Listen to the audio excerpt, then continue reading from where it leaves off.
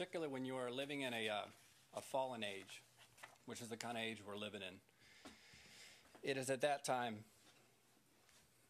very necessary for us to see things for what they shall be, particularly in a fallen age. Because everything that's happening and that's the kind of age we're living in, which is why I say that. Because everything that's happening in this present age seems to contradict everything we know to be true of what God has said shall be. See? Everything he said it will, how things will turn out, it does not look that way. It doesn't look that way. And so we need to remind ourselves of how things shall be. How will they end up? So I want to do that this morning, just show you some things. These are things that are set in stone. This might happen. These are things that will be. Things that will happen. For example, in Matthew 24, 29 and 30, immediately after the tribulation of those days shall the sun be darkened, and the moon shall give her light, and the stars shall fall from heaven, and the powers of the heavens shall be shaken. Then shall appear the sign of the Son of Man in heaven. And then shall all the tribes of the earth mourn, and they shall see the Son of Man coming in the clouds of heaven with power and great glory. I mean, we live in a time where Jesus has become a kind of a byword in the church, but he's not respected for who he is. He's not really seen as King of Kings and Lord of Lords. People can easily shuffle off the name of Jesus or even use it in vain. Speak against his name, and some even profess that he doesn't exist, amazingly. But all this hasn't changed at all whom God has set in his holy hill. He has set his king, see? So the exhortation goes out to all these arrogant men that kiss the Son. See, this is what shall be. You can't be overly discouraged by the fact that people don't honor Christ, although this impacts upon us. This is a burden. But it won't always be that way. Those who are jealous for the name of Jesus to be glorified, believe me, God's not going to try to glorify his Son. He is going to glorify him. See, and this is what shall be. You see the benefit of serving Christ now. Then, here's another one. Ephesians chapter 2. These are all things that shall be. Ephesians chapter 2. A word to all those whom God has shed his love on and has saved them. He tells us, beginning in the 5th verse, when we were dead in sins, he hath quickened us together with Christ. By grace ye are saved. He's raised us up together and made us sit together in heavenly places in Christ, that in the ages to come he might show the exceeding riches of his grace in his kindness toward us in Christ Jesus. That's God's intent. Right. See, if you were living back in this day when Israel had been smitten by the living God, it certainly wouldn't have appeared that his intention was to bless all the families of the world through Abraham. Israel was in shambles. It would not have appeared that way at all, but that was still God's intention. Amen. But in this kind of a time where God is smiting, you can have like a lopsided view of God. You're going to get a lopsided view of God. Well, you can see, well, definitely God, he's one that disciplines. He's definitely a wrathful God. Definitely we're dealing with a holy God because he hasn't put up with their sins. And this concept of God's kindness and goodness can be left by the wayside. You can miss this. You can somehow get a lopsided view of God and miss this part. Let's not forget, God is going to put his anger away. But he's never going to put his kindness away. Never going to have to do that. See, so this is one of the things that helps us to maintain a proper view of the living God, to see him as he is. In the ages to come, his intent toward those that are saved is to lavish his kindness on them. Those who have believed and trusted in his Son, that's going to happen. Those are things to come. Philippians chapter 3, verse 20 and 21. And Brother Given, I was thinking about you on this one. Philippians 3, 20 and 21. He says, our conversation is in heaven, from whence also we look for the Savior, the Lord Jesus Christ, who shall change our vile body. So we got a lot of trouble from the body. In fact, 99.9% of your trouble is from your body. Because if you had a holy body, you wouldn't be having trouble with the devil. But he's got something not in our hearts. It's not in our heart. We got a new heart, but in our body. We got this trouble that we have to face every day. But you won't always have to face that. And you may be burdened at times when you will to do good. Evil is present with you. You have to lament like the Apostle Paul. Wretched man that I am. But you won't always lament that. And maybe you have ambitions toward the Lord that are that you find restrictions on those things because of bodily impairments, even just physical bodily impairments. But it won't always be that way. It won't always be that way. One day you'll have a body that's like unto his glorious body. And so, brethren, you don't want to faint while you're in this body. See, you don't want to faint because we do have another body coming. That's going to happen. It's not might happen, it's going to happen. Or how about this one? In Psalm 73, you remember when Asaph was so burdened over the advancements of the wicked. I mean, they could easily cast off the righteous, use them for their own purposes, even in a sense scoff about it, thinking they're getting away with all these things. And it was a painful thing for Asaph, of course, until he went into the sanctuary. And you remember what he saw? He saw things as they shall be. That's what we saw this morning. Till he saw their end. He said, the Lord has set them in slippery places. He is bringing down the wicked. So, brother, you can't be overly concerned by the Herods that are out there. The wicked man seemed like he could never be deposed, and in one day, he's gone. It's like a small example of what God's intention is toward the wicked.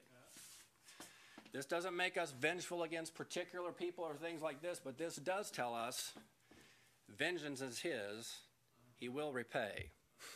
See, you don't have to be overly concerned by the wicked. They are not in control of things in this world. This still is our Father's world. And when you see things as they shall be, it helps you to recognize this. So this and many more things are very critical. What is the value? Let's go beyond. What is the value of this, of seeing things as they shall be? Well, for one, helps us to see, as Brother Michael has said, that God is still the governor among the nations. Remember, Elisha's down in Dothan, and a king is pursuing after him and sends this great army after him and surrounds the city. His servant gets up that morning, goes out to sea, and all the servant sees is an army against him. And that's all the world's going to show you. You remember when, who was it, Isaac that said this, or Jacob? Say, all these things be against me, but there was one that was for him.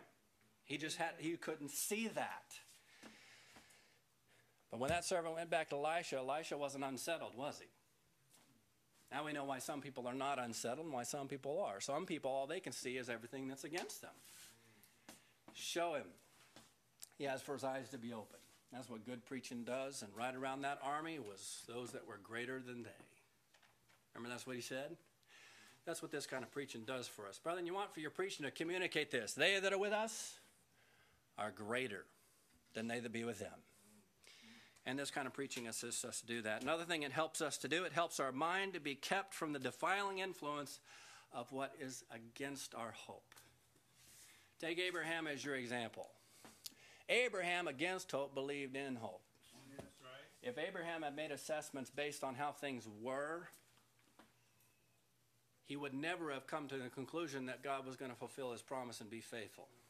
But that's not what he was looking to. He was looking to things as they shall be.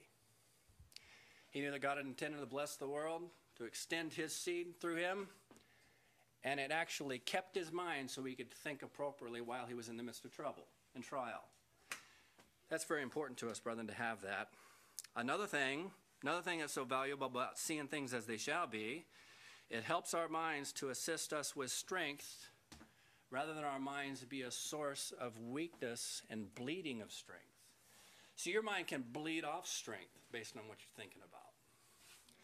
You remember we have this exhortation in Hebrews chapter 11, this wonderful text of Scripture that talks about Jesus. For the joy that's set before him, he endured the cross, despising the shame, sat down at the right hand of God, then he gives you an exhortation. Consider him, lest ye be weary and faint in your own minds. That doesn't only mean, well, in my mind, I'm just going to quit. That's not all that means. It means your mind is assisting your fainting. That's what it's doing. Your mind is actually causing the fainting because of what you're thinking about. And thus you end up actually saying, well, I'm quitting.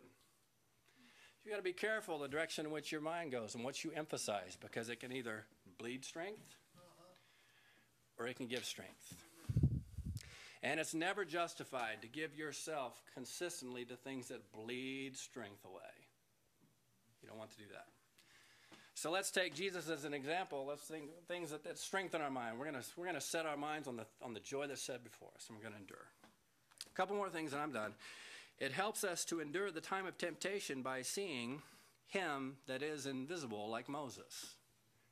What if Moses just looked at what was all around him? The glory of Egypt, as it was pulling on him and drawing on him. You know, it certainly didn't seem evident that God's intention was to bless Israel. It looked like Egypt had the upper hand in the time when Moses had to make the decision to serve God rather than be in Egypt. They weren't in Canaan when he had to make that decision. And you're not in Canaan, you got to make the decision. You got to make it here while you're in Egypt. Amen. How was Moses able to do that? By seeing him that is invisible. See, he saw more than Israel saw. Israel saw serpents. Israel saw judgments. Israel saw fire. Moses saw something beyond that. He saw the God that was leading them into the land that flows with milk and honey, and that's why he asked for him to show him his glory. You live in a time of famine when God has stricken the nations. You've got to be able to see beyond that. You got to be able to see the God of glory and his great intention for the creation of the world in the first place. He intends to bless all the families of the world. You have to be able to see that.